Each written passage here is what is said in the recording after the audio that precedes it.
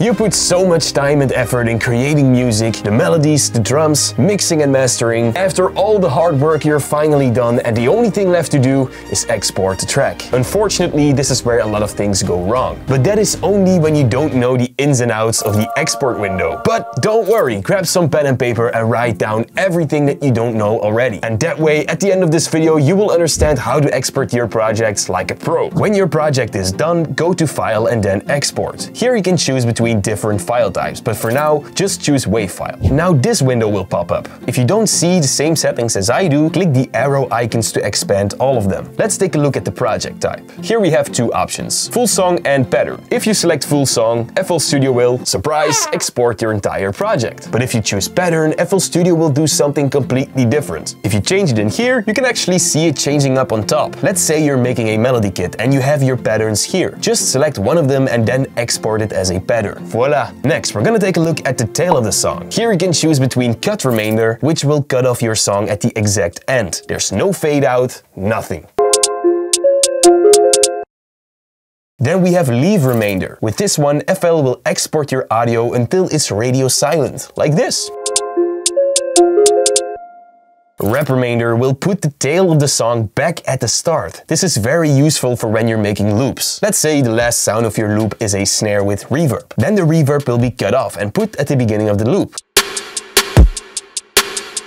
And that way you have a perfect loop. You should always do that when you're making loops. But for exporting beats, you should always select leave remainder. Alright, here you can read the length of your project in bars and in time. At the right you can see the file size. Now these are the output formats. The WAV and the FLAC files are lossless. This means that they don't lose quality after exporting. You can export multiple formats at the same time, by the way. For example, an MP3 and a WAV file for when you're selling beats or something. The bit depth, completely misunderstood by a lot of people. Now 16-bit is CD quality, and this has been the standard for a very long time. 24-bit is recommended for uploading music to distribution platforms like SoundCloud and other social media. 32-bit is used for archiving the files, for when you need them in the future. But in reality, humans can't really hear the difference between these bit depths, so 16 will be perfectly fine. Now, what is the difference between a WAV file and a FLAC file? First of all, both file types don't lose quality after exporting. FLAC files are a lot smaller though, and that is because they are compressed.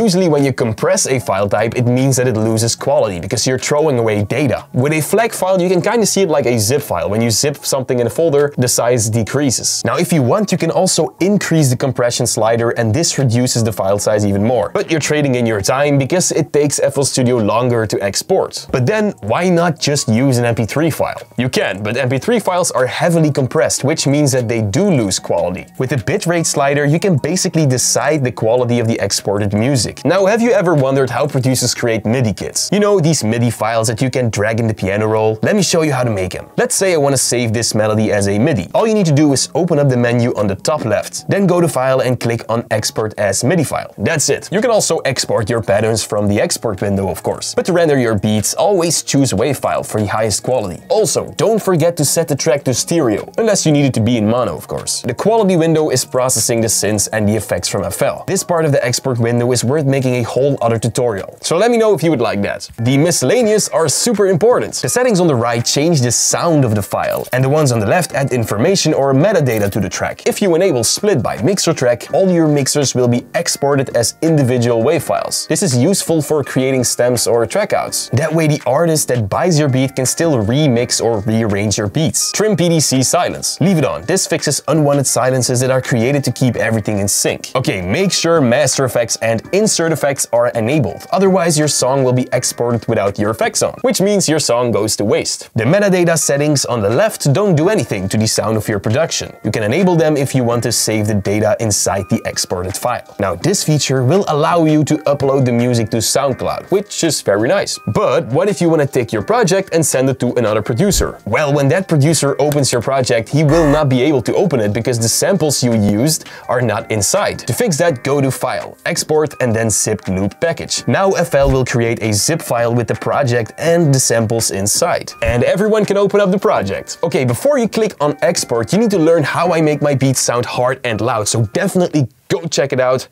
I think you're really gonna love it. Thank you. Gotta go now.